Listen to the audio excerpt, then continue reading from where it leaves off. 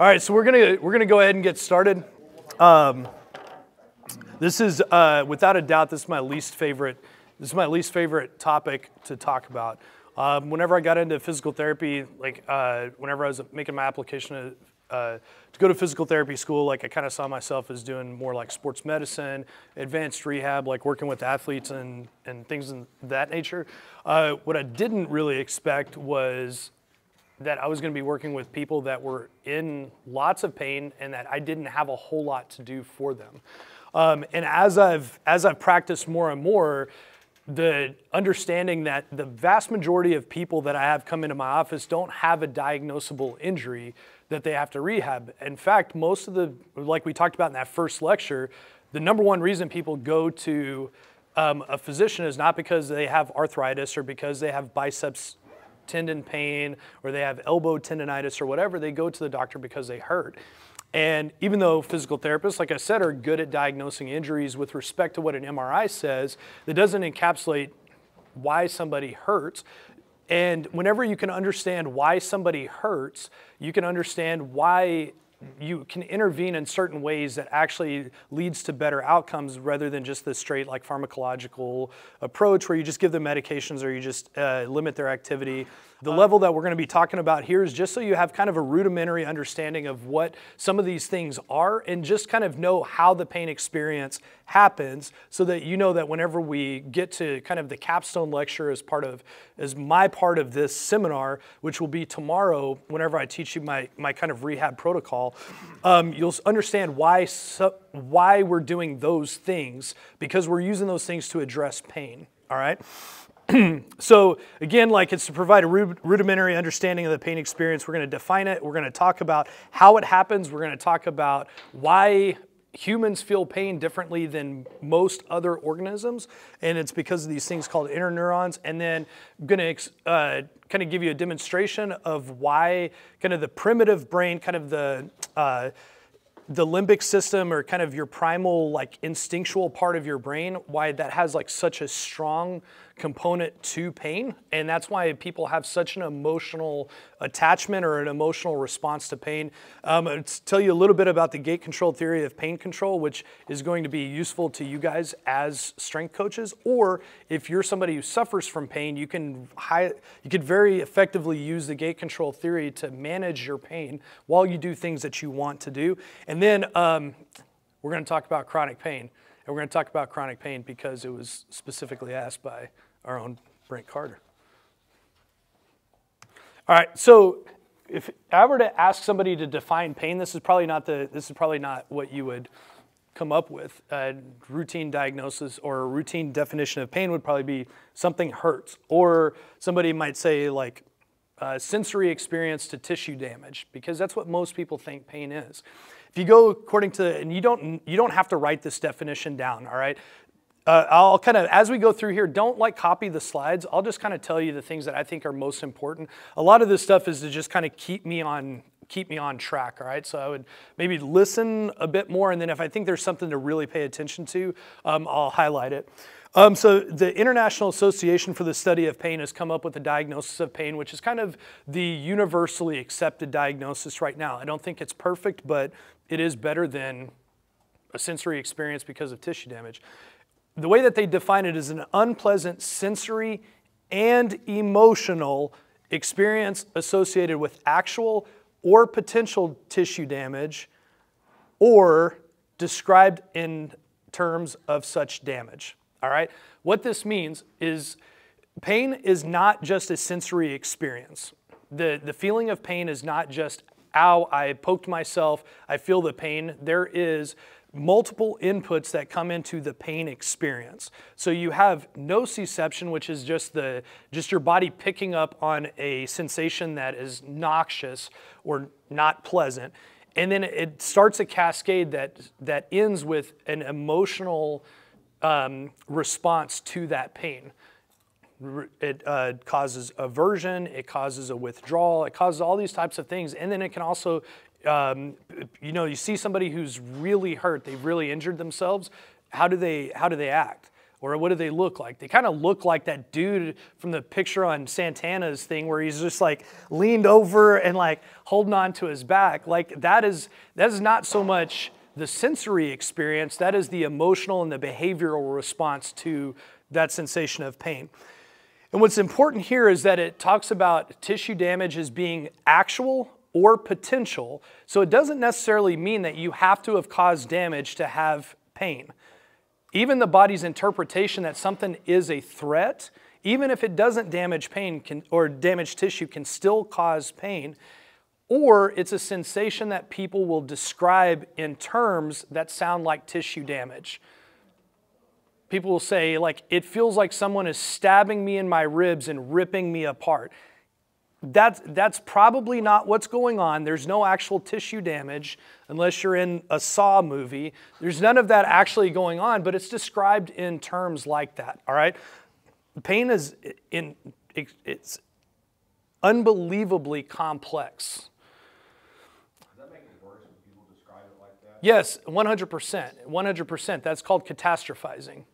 It's probably sharp pain, but describing it in terms that you would expect like somebody like ISIS to actually enact on somebody is probably not helpful.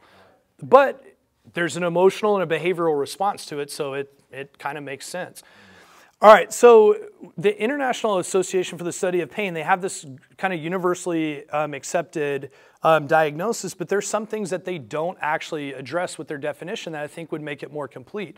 Number one is that pain is a subjective perception.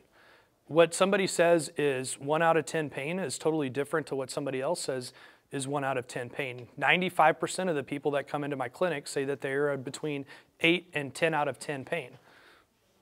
For runner's knee pain and shoulder impingement syndrome, it's always between 8 and 10. Walking in the office. Yeah, walking in the office, playing on their phone, texting and stuff like that. But because pain, especially in the numeric pain rating scale, it is a subjective, interpretation. It's not for me to say that, hey, you're not really in 10 out of 10 pain. It's whatever they think it is. All right. And so that's up to somebody's interpretation, and somebody who's been experienced with pain before or injuries before, like think of like high school athletes that have played through injuries. They probably have a better pain tolerance. Now, it's interesting about pain tolerance because you'll hear everybody will say, well, I have a high pain tolerance. It's actually not the case. Whenever you look at studies that have been done on pain withdrawal, so they take a subject and they subject them to a noxious stimuli, so something that's not supposed to feel good, everybody withdraws at about the same amount. So if you take like a pressured filament and it's poking into the skin, at some point it's going to poke hard enough that people are going to withdraw away from that, right? Everybody withdraws at about the same level of intensity. So everybody's pain, pain tolerance is about the same. The difference is some people have a higher emotional response or a higher behavioral response to pain. And so the people that deal with pain better have a muted or a kind of dampened emotional response. And that ties into behavior, right? So people have pain behaviors. People know individuals that act a certain way whenever they're hurt. There's some people that withdraw and they kind of adopt this thing called a sick role, like sick role behavior, kind of like, woe is me, I'm never going to be able to do, you know, they're like George Michael's, they're never going to dance again because they hurt themselves. And then you have some people that, like, you know, for me, like, people think that I'm fairly reckless because whenever I have an injury, like, the first thing I do is I train like hell through it. But that's actually an adopted pain behavior on my part. Individual beliefs and values, the way that you think about pain and your own values are going to change how you handle pain and how you exhibit that behavior, because cultural values are actually really important. You can look across different cultures and across different genders in different cultures and see how individual genders, and we're talking about the two biological genders, right? Let's just keep it there for right now, but you look at males and females in different cultures and there's an expectation that they handle pain differently. It is actually quite rare to have, say, whenever I was in Hawaii, like we did have a higher number of like Japanese nationals. They were born in Japan, but then they had kind of immigrated over to Hawaii. And it is virtually unheard of in 2 years of practice me there for a Japanese woman to ever report that she was in any pain. People have like end-stage osteoarthritis of their hip, they're limping, but they would not say that they were in any pain. They might say, oh, it's a little uncomfortable, but their individual cultural values, at least to what was explained to me, is that they're not expected to complain of pain. And so that really does play into this. And so here in the United States, we actually over-accentuate pain to the point where a lot of people almost identify, they get their internal value from their diagnosis or from their pain. It's not uncommon for somebody to introduce themselves to you and they say, you know, hi, I'm Will, I have fibromyalgia. And it's like, well, I didn't ask you that, but you know, we can laugh about it, and you know, to some degree, it's kind of silly. It's almost like, how long does it take for you to know somebody does CrossFit? No time at all, because they're going to tell you, right? But what's important about this whenever it comes to pain is that's how powerful this experience is to people, that they almost start to identify with their diagnosis. And then the International Association of the Study of Pain does not cover psychological or emotional pain, right? Psychological and emotional pain does produce physical manifestations of pain, but it does not fit within the definition because there is no potential or actual tissue damage, but the pain is very real. All right, so why should we care? Does anybody want to answer that question? Why should individuals here that are here because they want to kind of learn how to rehab themselves or how to work better through injuries, or strength coaches that are here wanting to work with people, why do we care about this stuff? Pain's going to be a limitation to training. Yeah, absolutely. And maybe if we go a little bit more foundational than that, we know all we need to know from this guy. Anybody know who this guy is? Everybody hurts. This is Michael Stipes. Apparently he wants to hurt more because he's standing in the middle of a busy road, but yeah, everybody hurts. Another thing about pain is an absolutely almost universal experience. There's some like kind of case reports of some people that have an exceptionally blunted pain response, and they actually have a very truncated life expectancy, right? But for the most part, for normal people, like pain is a universal experience. Everybody experiences pain to varying degrees, and if you look at injury rate in weightlifting, it's actually one of the safest activities that you can take part in. The injury rate for weightlifting is about the same as any other non-contact sport. And contact sports being things like football, basketball, even baseball is considered a contact sport. But the injury rate is somewhere between 1.7 and 4 injuries per 1,000 participation hours, or 1,000 training hours.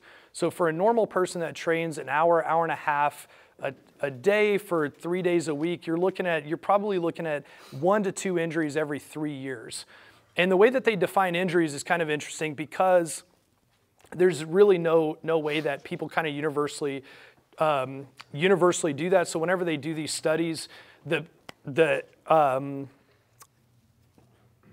injury rate is probably artificially high because the different ways that some studies that they define pain. So one of the big studies that they did, it was any pain during training was considered a training injury. So naturally that's going to bump the numbers up. But then what's kind of been settled on is it's an injury if it keeps you out of participation for more than 3 days.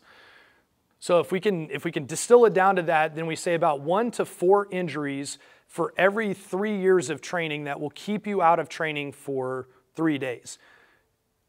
in that, we take away the things that, your kind of minor tweaks and stuff like that that you train through, and it's not that big of a deal. It doesn't cause you to lose training. But about every 3 years, you can expect to have an injury to 2 or 3 that'll keep you out of training for a couple of days. All right, now chronic pain is a major, major health challenge, and it's a major health challenge across the entire world, even more so in the United States. Estimates are poor because, again, how do you define chronic pain? But probably the lowest end estimates is about 11 to 15% of adults in the United States have chronic, moderate to severe pain. That's 1 out of every 8 people that walk into your gym. 1 out of every 8 people that you see walking down the street has chronic, moderate to severe pain. And whenever you work in the healthcare field, it actually seems like about 90% of people have that. And I'm actually not saying that to be cute. Like it's pandemic, it's epidemic, it's at such a higher rate in the medical field that it would blow your mind to know the number of people that walk in that already demonstrate pain behavior of chronic, persistent, moderate to severe pain. So for us, an understanding of the pain and the various inputs allows us to kind of get away from the biomedical approach to pain, whereas we think pain equals tissue damage. Because whenever you look at the literature as how do you most effectively treat chronic pain, see that honestly, like training is about the best thing that you can do for chronic pain. Way back when, so 1664, a guy that some of you who've taken high school math might remember, Rene Descartes. Rene Descartes, outside of being a mathematician, he was also kind of we'll say an unlicensed, undocumented medical provider. And anyways, he was kind of the first to at least illustrate what he thought was the pain pathway in the body. Kind of look at this guy who's, for whatever reason, sticking his foot in the fire. And kind of what Descartes thought was that you have these tubes in the body that are full of fluid. And he knew that we sensed pain and things in the head or in the brain. And what he thought was whenever you exposed a part of the body to pain, that it tugged on this little tube and it released fluid, and then that caused a change up here. So it released fluid that caused this to cause pain. Now, if we look at this, on the next slide, we're actually going to look at what the pain pathway actually is.